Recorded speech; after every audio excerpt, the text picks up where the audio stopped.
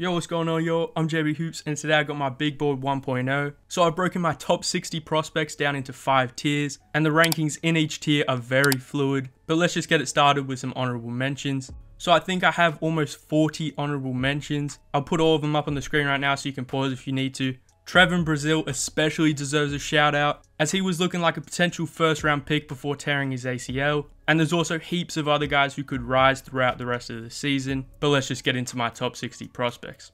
Starting it off with tier 5 with my prospects ranked 60 through 41. At 60 I have Tiafiel Leonard Jr., the 6'7 sophomore out of Middle Tennessee. Leonard Jr. is an elite defensive prospect, incredible athlete, and covers an insane amount of ground. Offensively, he's starting to put it all together. The shot needs to come around, but he has a ton of upside as a guy who can attack with the catch and wreak havoc defensively. At 59, I have Oso Ighodaro, the 6'9 junior out of Marquette. He's a versatile big with excellent passing vision and touch. He has good mobility on the defensive end, can protect the rim, and play as a small ball 5. He can play in multiple spots offensively, he's great in the short roll, and he can hit the midi. And I think he's a real NBA prospect, and I have him at 59. Next up, I have Dylan Mitchell, the 6'8 freshman out of Texas. Dylan Mitchell is really awkward for me to rank. He's been solid and good defensively, and he's a phenomenal athlete, but he just has a very defined offensive role and hasn't really done much outside of that. He's also quite undersized for a big, so he has to show something other than just finishing and rebounding on the offensive end. But the athleticism and defensive potential are intriguing, so I have Dylan Mitchell at 58. At 57, I have the 6'7 senior out of Creighton, Baylor Shireman. Shireman's a great shooter, can pass, and is a really good rebounding wing. He stepped up for Creighton recently and been solid defensively, but it's mainly his incredible shooting versatility that will get him to the NBA. At 56, I have Andre Jackson Jr., the 6'6 junior out of UConn. Ajax is an elite athlete, a defensive playmaker, and he can facilitate on the offensive end. He's a really smart player who just makes winning plays, and he can also knock down the occasional 3. His current production level is a little underwhelming, but he'd be worth taking a chance on in the late second round. At 55, I have Julian Phillips, the 6'8 freshman out of Tennessee. He really struggled offensively to start the season, and his jumper needs some work, but I've liked what I've seen from him defensively, and he's been a lot better in conference play. At this point, he should probably come back for another year, but I think a team would gamble on his upside late in the second round for sure. Next up, I have the 6'6 wing out of Kansas, Kevin McCullough Jr. He's an excellent defender with an improving shot. He's a strong finisher at the rim and has the strength and foot speed to guard 2 through 4. He also has excellent hands and an absurd 4.7 steal percentage. He's a really important piece for Kansas, and he'll get to show off his game to a ton of NBA scouts in big games over the course of the season. I have James Nagy at 53. The 6'10 Nigerian big man is very raw, but is a big time athlete with a huge frame at just 18 years old. He's great as a play finisher and an imposing shot blocker with good mobility and an incredible 7'7" wingspan. I really like Nagy's game, but he could go with an extra year and more opportunity before entering the draft. But I'm also pretty confident he'll get drafted this year and then just probably stashed, so I have James Nagy at 53. At 52, I have Donovan Clingan, the 7'2 freshman out of UConn. Clingan is a monster shot blocker with incredible timing and instincts, and an outrageous 14.9 block percentage. He's a super efficient inside scorer, he's relatively mobile and super strong. I'm not usually a huge fan of his archetype for the NBA, but with the recent success of Walker Kessler, I think Donovan Clingan's someone who could fill a similar NBA role. At 51, I have Julian Strawther, the 6'7 wing out of Gonzaga. We kinda know what we're getting at this point with Julian Strawther. I think he probably could have stayed in the draft last year, but he's a great shooter from all over the floor. His midi hasn't really been falling this year, but it was a major part of his game last year. He's solid defensively, a great rebounding wing, and should be a safe second round pick in the upcoming draft. At 50, I have Adem Bona, the 6'10 freshman out of UCLA. Adem Bona is a phenomenal athlete. He's been great defensively and has finished well inside, but at the moment he's strictly a play finisher and has been very foul prone, so I could see him returning to school to attempt to become a lottery pick next year. But right now I have Adem Bona at 50. At 49, I have Tyrese Hunter, the 6' sophomore out of Texas. Hunter is capable of playing on or off the ball. He's improved a lot as a shooter, and once he gets hot like he did against Gonzaga, he's a really tough cover. He's a really intense defender, a great athlete, and has the ability to run an offense like he did last year at Iowa State. And I think he can be a really solid backup point guard in the NBA, so I have Tyrese Hunter at 49. At 48, I have Sidy Cissoko, the 6'8 guard out of the G League Ignite. I haven't watched a lot of the Ignite with Scoot Henderson out, but Sidy has been solid. He's got a big frame, can defend multiple positions, and his passing has been great. And his shot is also clearly improved, but he is still very foul prone, and the touch around the basket has to improve. But I definitely think Sidy Cissoko has the talent of a first round pick.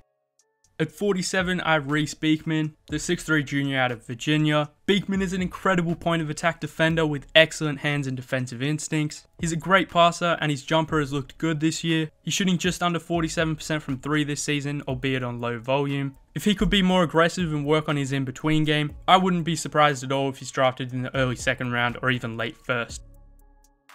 Next up, I have the 6'6 wing out of the New Zealand Breakers, Ryan Rupert. Rupert had some impressive games in the preseason, but struggled offensively to start the actual season before getting injured. So he didn't get to show much and hasn't really found his rhythm since returning. But he's an elite defensive prospect with a crazy 7'3" wingspan and also a pretty intriguing offensive game. He's still very raw, but it'll be interesting to see how he develops over the rest of the season. At 45, I have Mike Miles Jr., the 6'2 guard out of TCU. He's an excellent creator in the pick and roll and a tremendous passer. He can score on all 3 levels and he's really good at getting downhill. The 3-ball hasn't really come around this year, but he can definitely shoot it. Mike Miles Jr. is just a winning player who does everything on the floor, and that's why I have him at 45. At 44, I have Coleman Hawkins. The 6'10 junior out of Illinois is an excellent passing big. He's also shown off his defensive versatility, IQ, as well as his jumper. At times he plays too passively, but he's a fun player to watch and I think he definitely could be a first round pick. At 43, I have Eric Gaines, the 6'2 sophomore out of UAB. Gaines is an incredibly explosive athlete with world-class burst and vertical pop. He's an intense defender, a great passer, and his shot has looked a lot better this season. He'll definitely have to get stronger and put on some size, but he's a really exciting player that everyone should watch, so I have Eric Gaines at 43. At 42, I have Tyrese Proctor, the 6'5 freshman guard out of Duke. He really struggled to start the season transitioning to the college game, but recently he's looked better and started to flash his shot making ability and touch around the basket. He's been consistently an amazing playmaker and his handle looks a bit better, and he's also been a lot better than I expected on the defensive end. So if he can show he can effectively score, I wouldn't be surprised if he rises into my top 25 or top 30. But for now, I have Tyrese Proctor at 42. At the top of tier 5 at 41, I have Colby Jones, the 6'6 wing out of Xavier. He's a really skilled player who provides a bit of everything offensively and more than holds his own on the defensive end. He has good size at 6'6", he's been great from behind the arc, shooting 41.7% from 3, and he also has great passing feel. I'm confident he'll be a very solid NBA player, so that's why Colby Jones is at the top of tier 5 at 41. Now moving on to tier 4 with my prospects ranked 40 through 21. Starting off tier 4 at 40, I have Bubba Miller, the 6'11 freshman out of Florida State. Bubba Miller has only played in a few games because of a stupid fucking suspension, but he's got the tools, fluidity, and skill set to be a lottery pick. I like what I've seen from him defensively, but offensively he is still very raw, and with the time he missed, he might end up staying another year and maybe transferring since Florida State suck. But for now, I have Bubba Miller at 40. At 39, I have Tucker DeVries, the 6'7 sophomore out of Drake. He's an excellent shooter with a quick release, soft touch, and great shot versatility. He's a beast in the mid-range, a good passer, and has been solid on the defensive end, but the concerns will be about how he fares defending NBA level athletes. But with his offensive game and shooting ability, he's an NBA talent for sure, so I have Tucker DeVries at 39. Next up at 38, I have Ricky Council IV. The 6'6 junior out of Arkansas is another incredible athlete in this class. He finishes everything inside. He's been great at attacking gaps in the defense and getting to the rim or taking the pull-up jumper when it's given to him. Council plays with great intensity on both ends of the floor, and if the jumper starts to fall more consistently, he could go first round for sure. At 37, I have the 6'7 sophomore out of Creighton, Arthur Kaluma. He hasn't taken the leap some anticipated, but he still had some impressive performances and flashes of his two-way potential. He's a smooth athlete, can defend multiple positions, and has a little bit of self-creation upside as well. I've dropped him a little bit since the start of the season, but I still hold hope he can start to consistently show out. But for now, I have Arthur Kaluma at 37.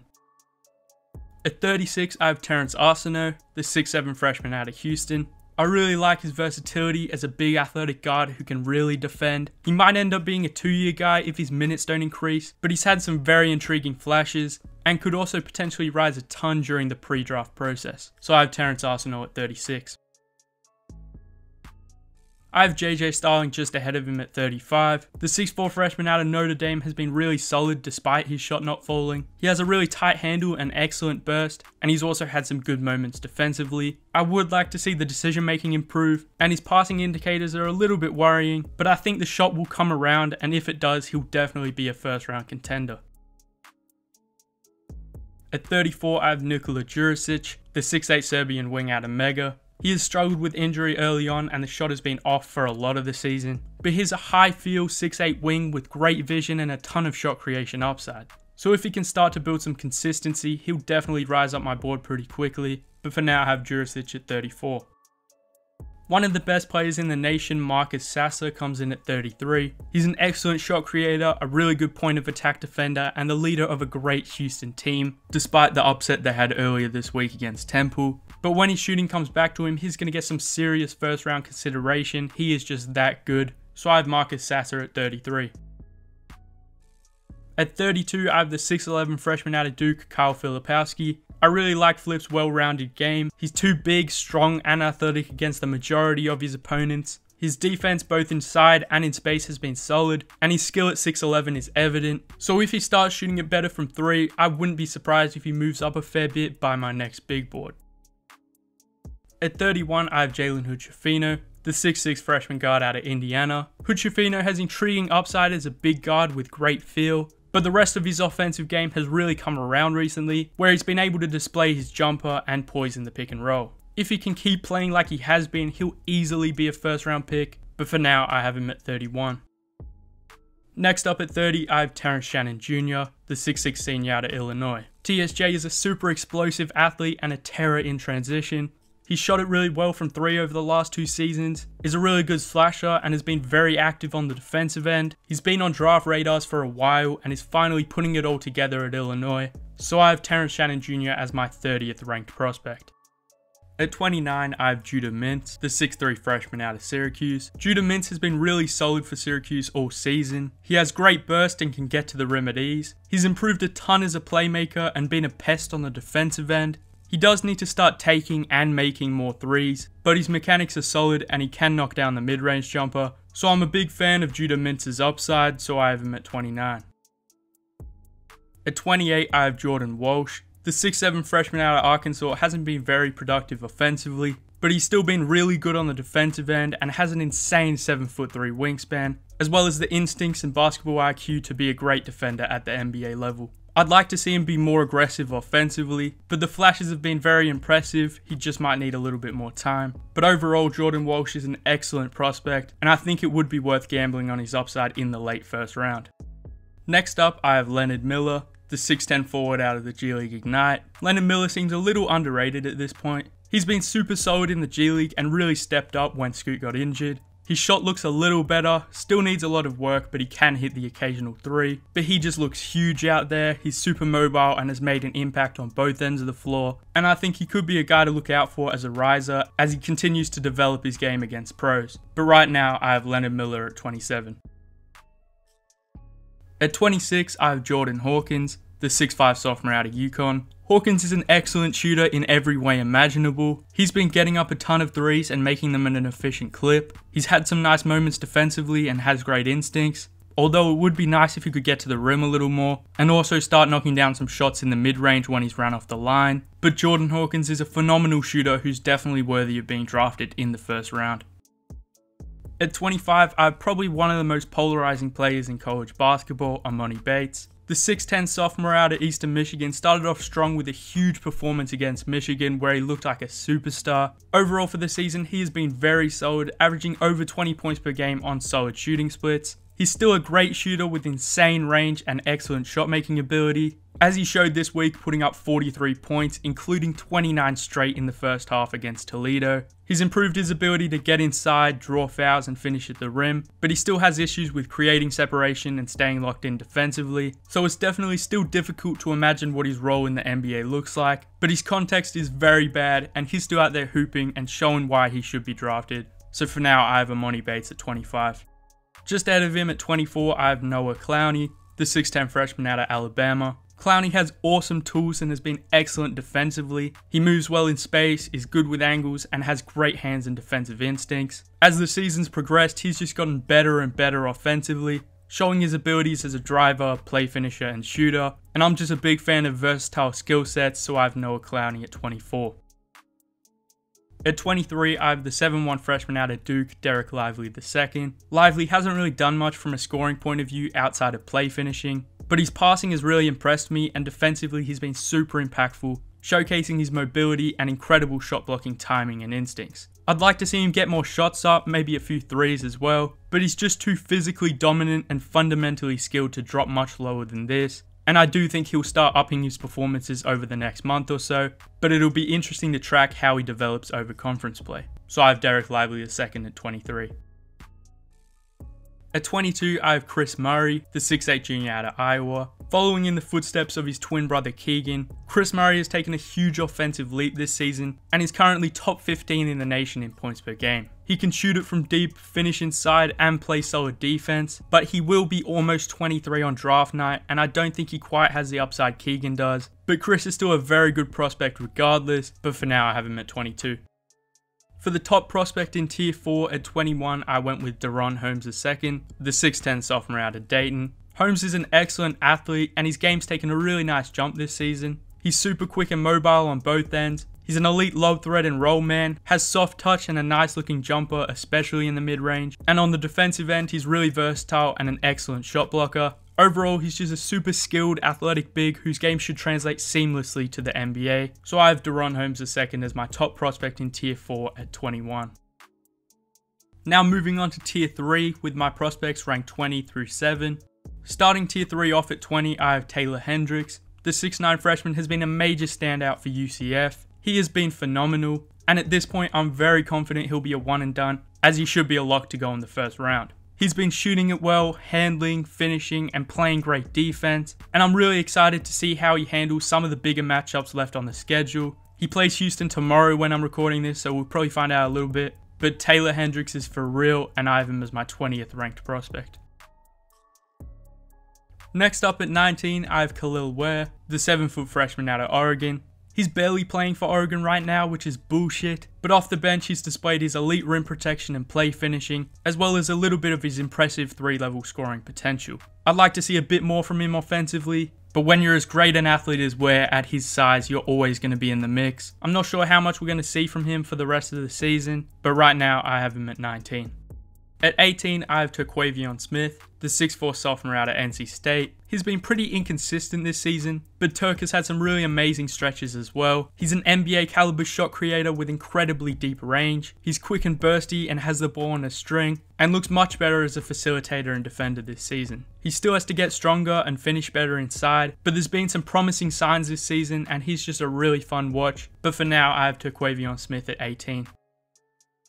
Grady Dick comes in at 17. The 6'8" freshman out of Kansas is an incredible shooter, probably one of the best over the last decade. He's also a really underrated athlete. He's really smart on the court, a good connecting passer, and just makes winning plays. He does have some work to do defensively, and I'd like to see him improve on his dribble pull-up and floater package. But a shooter as good as Dick is very rare, and he has a skill set coveted by every NBA team, so I definitely would not be surprised if he ends up a lottery pick. But for now, I have Grady Dick at 17.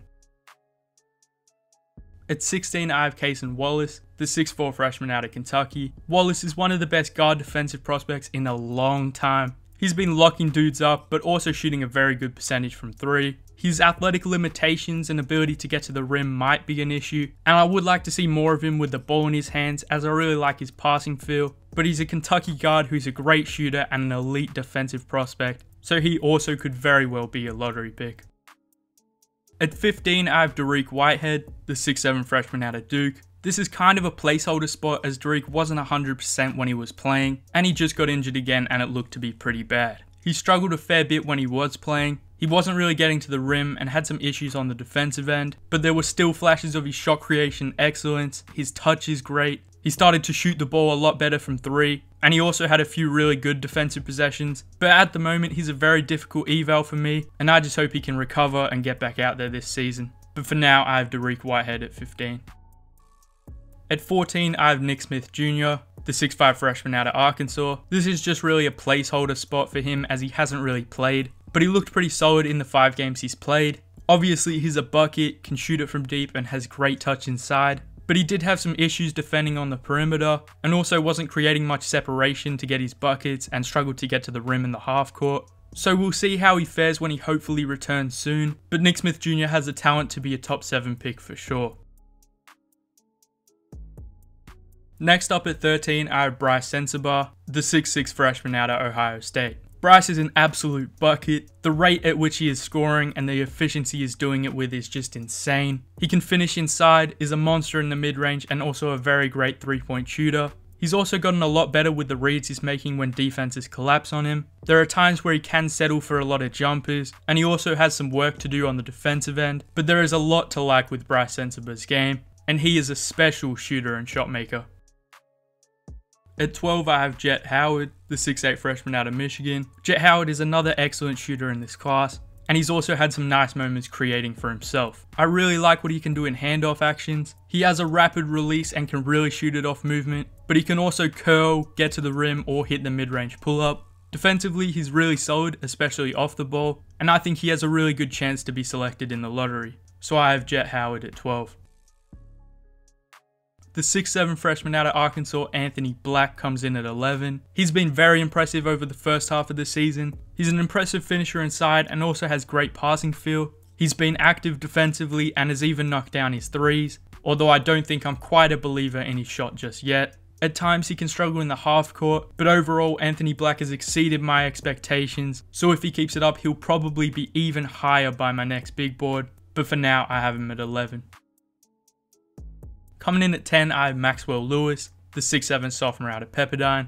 Max Lewis was one of the top breakout candidates for the year, and man has he been excellent. I just dropped a video on him, so you should check it out for a full breakdown. But real quick, Lewis is a super smooth athlete, an amazing shooter, and the self-creation this year has been wildly impressive. He's even drastically progressed as a passer and decision maker. Defensively, he leaves a lot to be desired, but he has the tools to be great, and I'm just really high on Maxwell Lewis's upside, and that's why I have him as my 10th ranked prospect. Coming in at 9, I have Brandon Miller, the 6'9 freshman out of Alabama. I was a Brandon Miller doubter at first, but he has really turned it around over the last 10 or so games. He struggled to get to the rim and finish through bodies, and he kind of looked like he lacked that necessary burst and vertical pop. But he's drastically improved in this area, gained confidence, and looks a lot more fluid when driving to the cup. The shooting is obviously incredible. He's shooting like 45% from 3 and it looks sustainable. He has a solid handle, the passing has been good, and defensively he's been solid all season. So if he can consistently play this good, it'll be very hard for me to not raise him even higher. But for now, I have Brandon Miller at 9. Next up at 8, I have Jarris Walker, the 6'8 freshman out of Houston. Walker's been a key part of one of the best teams in college hoops. He's been a monster defensively, protecting the rim and holding his own in space. And he's also had a lot of flashes and good moments offensively, showing off his athleticism, passing, and shooting ability. I don't think he's going to be able to showcase all of his offensive game because Houston are just such a good team, but his defensive versatility, touch around the basket, processing, and athleticism, along with the promising jump shot, are more than enough to keep him in top 10 talks. And I'm a huge fan of Jarris Walker's game, but for now I have him at 8. At the top of tier 3 at 7, I have GG Jackson, the 6'10 freshman out of South Carolina. I've really liked what I've seen from Jackson. He only recently turned 18 and is the centerpiece of a really bad team, so he has had a few really rough performances. But the flashes of his handle and self-creation upside have been very impressive. The shot looks good, he can finish inside, and he's had some good moments defensively. And as he develops and grows in confidence, I think he'll continue to improve and build consistency. And I think in a good NBA development system, he could become a great player. So I have GG Jackson at the top of tier 3 at 7. Now on to tier 2 with my prospects ranked 6 through 3. Starting tier 2 off at 6, I have Cam Whitmore, the 6'7 freshman out of Villanova. Whitmore was injured to start the season, but as soon as he returned, it was obvious he was a force to be reckoned with. He's a powerful and explosive athlete, a dominant driver with incredible strength and good touch around the basket. His jumper looks nice both from the mid-range and from 3, and he's been shooting them with confidence, including some off the dribble shots. And after a great FIBA U18 showing, Cam Whitmore is continuing to make his case as the best college prospect, but right now I have him at 6. Coming in at 5, I have Keontae George, the 6'4" freshman out of Baylor. Keontae George got off to a solid start this season, showcasing his elite shot making, deep shooting, and soft touch. I've also been very impressed with his passing. He's super creative and makes advanced reads even if some of them result in turnovers. And overall, he's just fearless. He's been solid defensively at the point of attack, moving well laterally and using his strong frame to defend both guard spots and even some wings. Keontae George has been very inconsistent, but I really buy his long-term NBA upside, so I have him as my number 1 college prospect and number 5 prospect overall. At 4, I have Ausar Thompson, the 6'7" wing out of the Overtime Elite. Playing alongside his twin brother on the City Reapers, Ausar Thompson has been excellent. We know what he can do as a slasher and finisher. Defensively, he's been a monster, averaging 3.7 stocks in just 27 minutes per game. His shot looks much improved and is falling for him so far. The competition level isn't great, but even against pros in the offseason, he was dominating, and he is just so freakishly talented and athletic that he has to be among the top guys in this tier. So I have Ausar Thompson at 4. Just out of him, I have his twin brother and teammate Amen Thompson. The 6'7" guard has been really impressive over the first half of the OTE season. No one can stop him getting downhill, the handle looks tighter, and he's been great defensively and as a primary playmaker. He's even started to hit a few more jumpers. I do think Ausar's probably a little further along with his shot than Amen is, but I think with time and reps it'll come around. I also have some concerns with his touch around the basket and the lack of competition. But again, he is an alien level athlete and immensely skilled and talented. And for me, I think Amen Thompson is almost a lock to be my 3rd guy in this draft. Now moving on to tier 1 with my top 2 prospects. Coming in at 2, I have Scoot Henderson, the 6'3" guard out of the G League Ignite. Scoot got injured pretty early on in the season, so he hasn't played a lot of games, but in the ones he has played, he's been great. He's found ways to impact the game even when his jumper's not falling, whether that be through his advanced processing ability to set up his teammates, or through his intensity and effort on the defensive end. But Scoot also has the ability to take over games at any moment. He can will his way to the basket, create separation off the bounce, and get to his spots. Scoot Henderson looks like a superstar already, and in almost any other year he would be a number 1 pick for sure, but right now I have Scoot Henderson as number 2 on my big board. Unsurprisingly, I have Victor Wembanyama as my number 1 prospect. The 7'4" alien level prospect out of France has been dominating against high level competition and doing it all on both ends of the floor. Not much else really needs to be said. Wemby has looked even better than expected. He's creating off the bounce, passing, finishing everything inside, all whilst being an imposing shot blocker with an 8-foot wingspan. He looks like he's filled his frame out a little bit more. The movement shooting and some of the highlights are just ridiculous. And as he continues to get more comfortable with his body, he's going to get better and better. So as expected, Victor Wembanyama is my number 1 prospect on my big board 1.0.